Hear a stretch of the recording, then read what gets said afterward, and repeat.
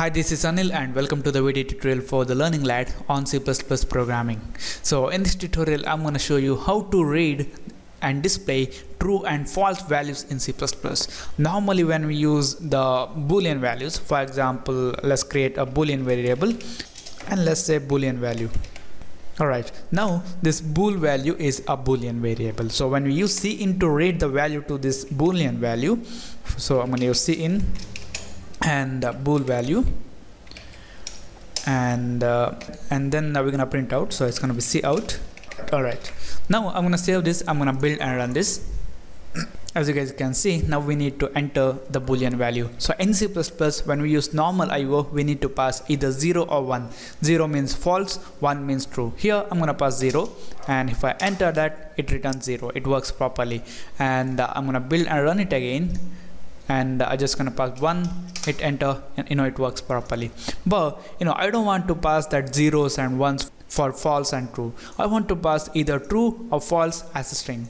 So at that time, if I try to do that with this code here, I just want to pass true, and if I hit enter, it returns 0.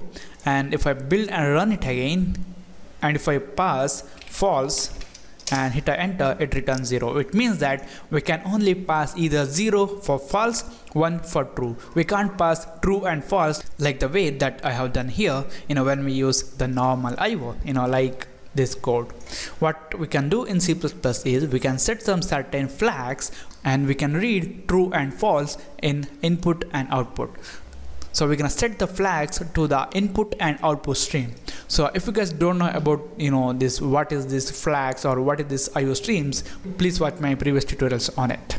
So here what we need to do is we need to set the flags. First I'm gonna set the flag to this I stream or the input stream. This cin is an object of this input stream. That's why I'm gonna use cin dot setf function, and then we need to set the flags. So it's going to be iOS because the flags are defined in the iOS class, and then we need to pass the flag, so here which is boolalpha, and that's it. Now when I set this flag, this input stream is able to read the Boolean values in terms of true and false. Alright, now we're gonna set the same thing to the output stream. So I'm gonna copy this and paste it in the next line, and I'm going to change this one to cout. Alright, now if I build and run this program, and if I pass true and hit enter, it returns true. And again, if I build and run it, and if I pass false and hit enter, it returns false. So by setting these flags, we are making the IO streams to read and display the Boolean values in terms of true and false. So here I just wanna build and run it again, and I'll try to pass a value of 0, whether it works with 0 for false or 1 for true. And if I hit enter, it returns false, which means it's working properly. And if I build and run it again, and if I pass 1, okay, it returns false, which means it won't work. I thought it's gonna work. So when we set these flags, we need to pass either true or false in strings, not that zeros and ones. Alright, the next thing that I want you guys to teach you is you can set this flag like this using the setf function, or you guys can just insert it by using the stream extraction and stream insertion operator.